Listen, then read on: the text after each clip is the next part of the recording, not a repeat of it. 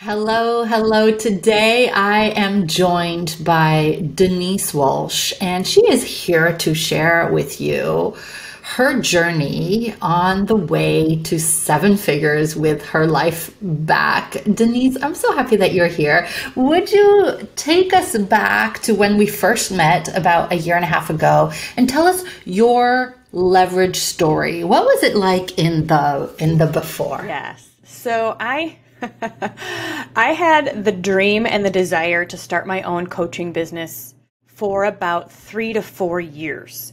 I had experienced success in my industry. I was ready to pivot and kind of climb a new mountain. I had all of this stuff brewing inside of me, but I didn't know how to put the pieces together, and I didn't really know where to start. And so for several years, I second guessed myself.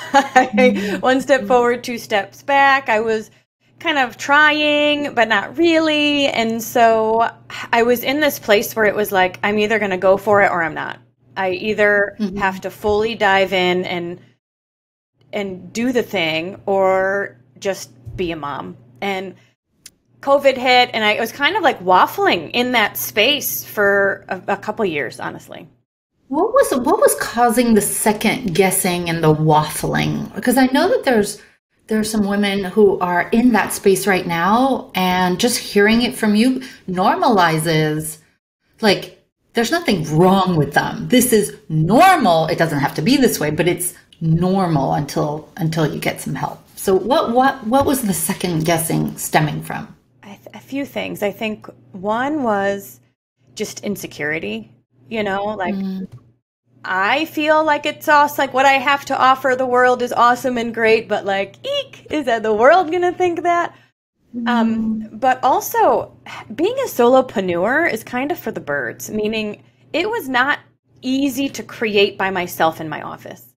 And my husband would say, well, just write on a board. And I'm like, well, I need feedback. I want interaction. I want to brain dump and like help, I want community to support this next vision so I can feel like I'm not just trying to figure it out on my own. And that's really where I was like, all right, I can't just sit in my office behind my computer anymore. I need to really create some accountability and support. I think you're hitting on so many things that we as women don't allow ourselves to actually talk about, and here's why. What I'm hearing you say is, and we still live in a masculine entrepreneurial environment. I mean, it's only been like, 30, 50 years that women have had their own business, like in large numbers. And I've learned that the masculine energy is a solo energy. Like, just figure it out, put it on a board, like get to it. And this idea of talking it out with people and being in a community and getting loving accountability, not like, push accountability, but just like talking it out and feeling like we're not alone. I think that's kind of been ridiculed a bit in society. Like, can't you just figure it out on your own? But are you with me? Like in isolation, I doubt myself. Yeah. In isolation, I clean my desk instead of actually creating. Totally know what you mean, right? Go see what's in the fridge. Exactly. And I was at that point when I met you where I was like, all right, I either go all in or just like give up. And I'm so grateful I went all in. I was at that place where I thought I don't have another option because I'm clearly not doing it on my own. Yeah. What was it that got you over the hump? Was it seeing other women, like, when you go to boldheart.com, you see like all these women who are getting to six figures? Was it seeing that? Was it, what? I don't have a choice. I gotta try this. What was it for you that got you over the edge? It was the roadmap for me because I'm a type A, get her done. I've experienced success before. Like I've know how this works, but I didn't know how.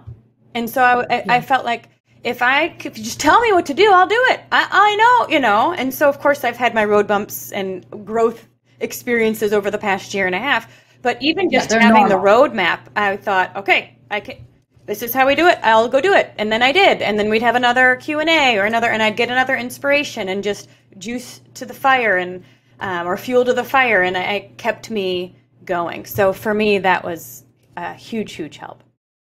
Yeah, amazing. I'm the same way. Two things happen for me. I don't know if it's the same for you. When I see that other women have done it, I'm like, I'm pretty smart. Like, if they can do it, I can find a way to do it. And if I know that the recipe or the roadmap has been thousands of other women have applied it and it works, the two put together make me think, okay, this is proven to work. Like, I don't have to reinvent the wheel. And these other people are at 7 figures with their life back. Okay, I'm gonna try this. So what's happened in the last year and a half for you as you've begun? Yeah. Because this is not thinner thighs in 30 days, right? Anybody who tells you can change your entire business to get it poised to be at $1 million or more a year with you not being in the day-to-day operations of it, it's not going to happen in 12 weeks. So you've been at this for a year and a half. What's happened so far? Well, I can tell you when I came in, I was a good coach, but I did not understand what it meant to be a CEO. So I feel like I have put on, I even have a little CEO hat I use for pictures. I love it. Put on my CEO hat and really leveled up in my thinking. And so over the last year and a half, I started with 0 program. What were you doing? Like one-to-one? I was posting a lot. I mean, I was living off of my old success, so I really wasn't making a ton in my coaching business. I was like doing a lot of things, but I never really had anything for somebody to join. And so I created my program. My first launch was over $20,000, and we had consistent 10 to 15K months in the first year, and now I'm leveling that up to 20 to 30K months. And I think the activators kept me in my own game. Because again, it's like, it's always easier to do what's easier. So having the community wise words, right? in the game and helped me to continue level up. So I created my program. I launched it several times. I've done 5 in-person retreats. I've created a certification program that takes all the things that I've done over the past year and puts it under one umbrella. So now I have one thing that I'm talking about rather than several. And it feels like this is what I'm supposed to be doing. Like, I feel so in alignment with the actions I'm taking and the support I'm putting out into the world. It feels like a breath of fresh air. Like, finally. I'm listening to you, Denise, and you launched a program. You said 5 events. You're making 20, 30K or more a month. This is all in 18 months. This is like pretty radical. It's so cool. And I remember at the end of last year, I thought, well, let's just figure out my numbers. Because again, I'm not a detailed quite person. But CEO needs to know your numbers. So I've learned that from you. Know your numbers. What's happening? And so I went through it all, and I was shocked by how much I didn't even quite realize it, because I was just, working my business, and it was super cool. Yeah. Do you like making that kind of money? Oh yeah. What's possible? I mean, that's like a rhetorical question, right? But what do you like specifically about making that kind of money? Doing something that you really love. Like, what's good about having the like that money on demand? Yeah. Guys, 20, 30K months, and it feels fun and easy. Like, again, it's effort, but like it's not grind. And that's a game changer for me. I love having resources to give back. I love traveling. I've got 2 little boys. We go on vacation every 3 months or so. Like, we want to live life.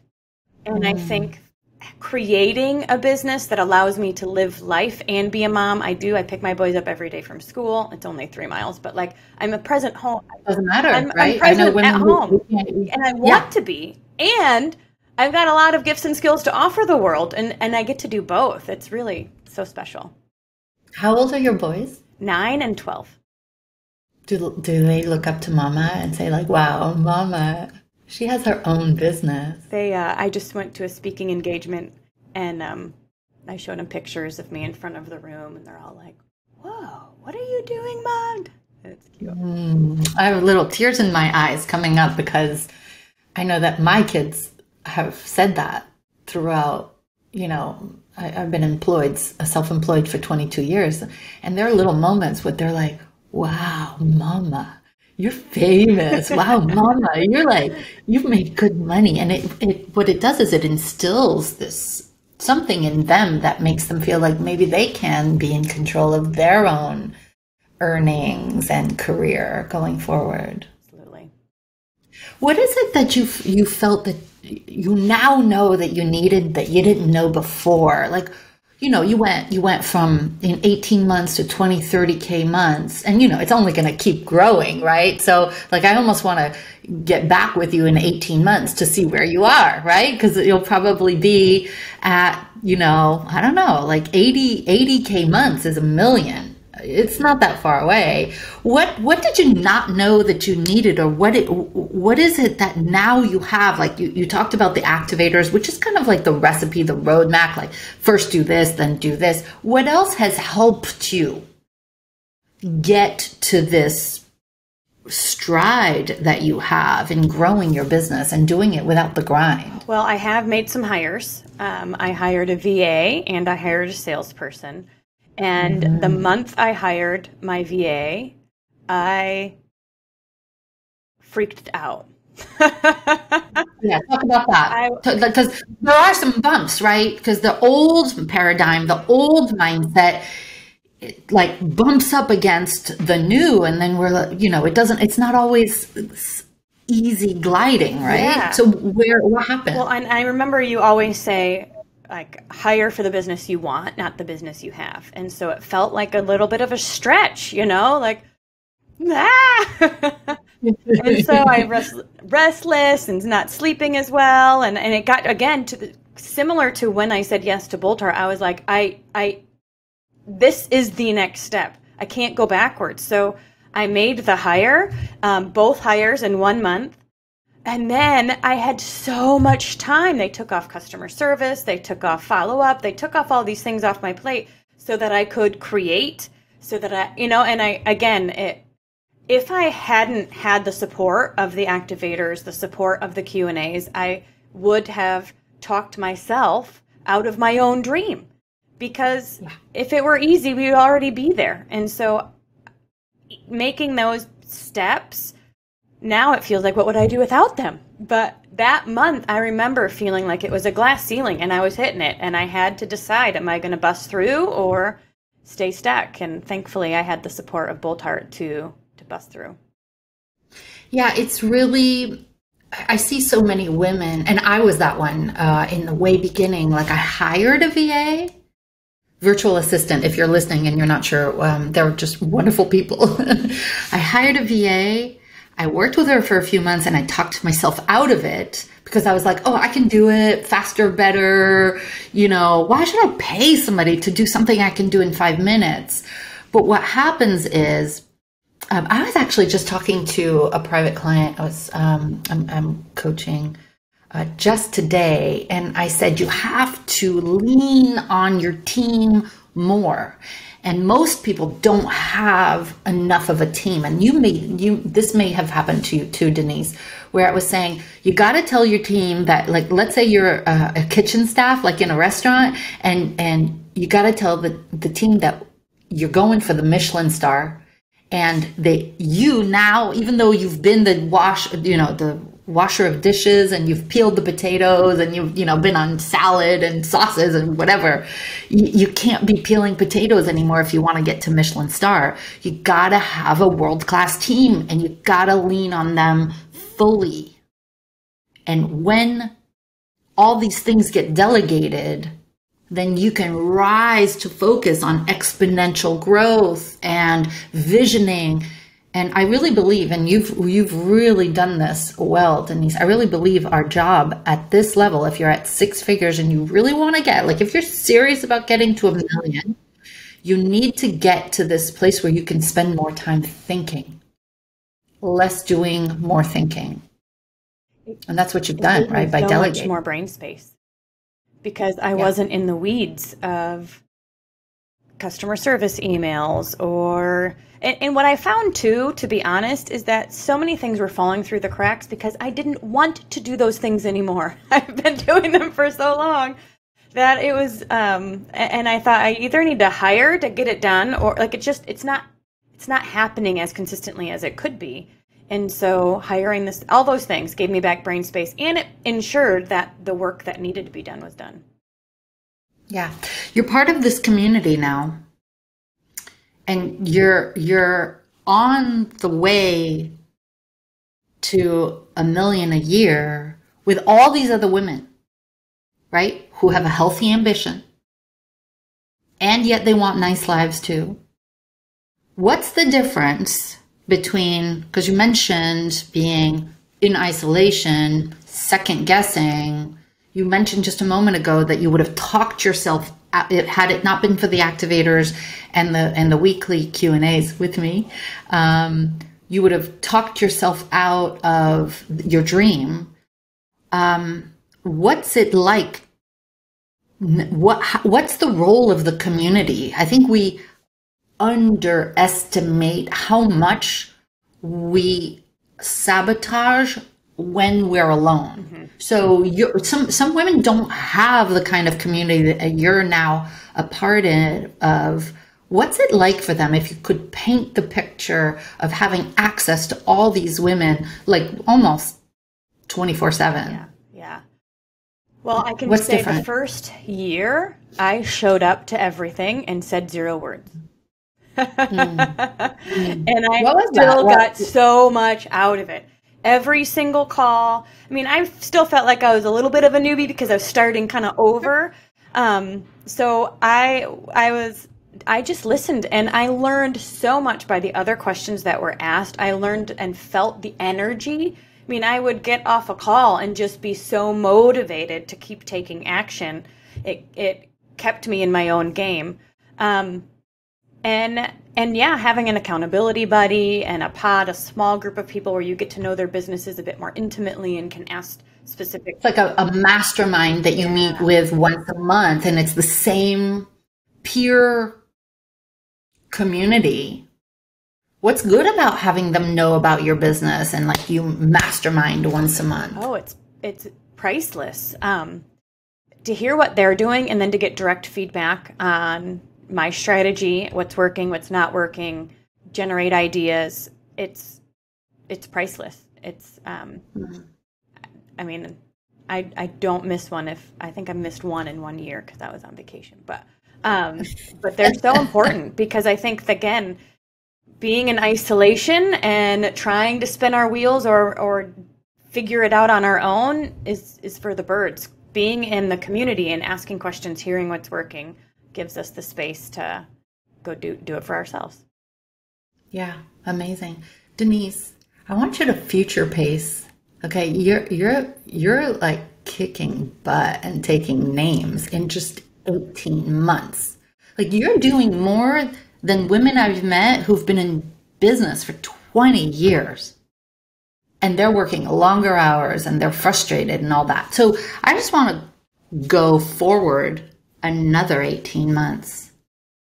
So 3 years from the time we met, what's going to happen in another 18 months? Where will you be with this recipe, this support, everything you're talking about, all the things you're going to implement? What realistic, right? Like, you could say like, $1 billion. No, but like for real. Where are you going to be in 18 months with this type of support? With the amount of growth I've seen these past 18 months, I truly do believe I can be at $60,000, $80,000 months in 18 months. and have some more hires, some support coaches with me. So again, I stay the visionary and I'm adding value. And I get to stay in my lane. I'm kind of outsourcing the things that don't bring me joy and really staying. So it's about scaling now. I feel like I've got the program. I've got, now it's truly just scaling. And when that happens, I'm like, maybe I should dream bigger. But it's fun to think about because I absolutely believe it's possible. Yeah, so 60 to 80 a month. The 83,000 a month is $1 million, right? I have 84,000 on my note over here. Yeah. Yeah. $83,333.33 a month to be exact. You're going to do it, Denise. I know you're going to do it. And that's just 18 months from now. Yeah. It's exciting. Holy cow. How proud will your family be of you? Your husband, your kids? Your kids may not know. I didn't tell my kids, they were too little when I told them 15 years ago that I crossed $1 million for the first time, but they could just sense like we got a new house and, more vacations. Mommy was around more often. How's that going to make a difference in your personal life to be at 60 to 80K months? I think it just elevates everything that we do. We'll be able to, we'll do the traveling, we'll be able to give back, we'll be able to save more. All of the things that we do now, we'll be able to do more. And that will be, 18 months. We're getting into teenagers here, so things get more and more expensive. And it's a fun place to be able to say yes to camp, to sports, to whatever interests them. We don't have to squash their dreams. We can pour into them too. And what I found is by virtue of having their mom be an entrepreneur who loves what she does and makes good money, let's just call it what it is, right? My kids want to be self-employed. Yeah. Oh yeah. Yeah. I know, they do. And we keep saying like, all right, you can be a consumer or a creator. What are you going to create? Interesting. Hey, Denise, I just want to say first, super proud for you, high five. Seriously, super proud for you. What you've created in just a year and a half is more than other people create in 10 and a half years, The other thing is, you've just today, there's a woman, here with us just listening and saying, wow, Denise gave me the possibility. She showed me that I can do it too. And so just, well done for that. And I can't wait to connect again in this way in 18 months and see where you are. All right, let's do it. Thanks for sharing your story and letting us celebrate you. Thanks everybody for joining us. See you next time.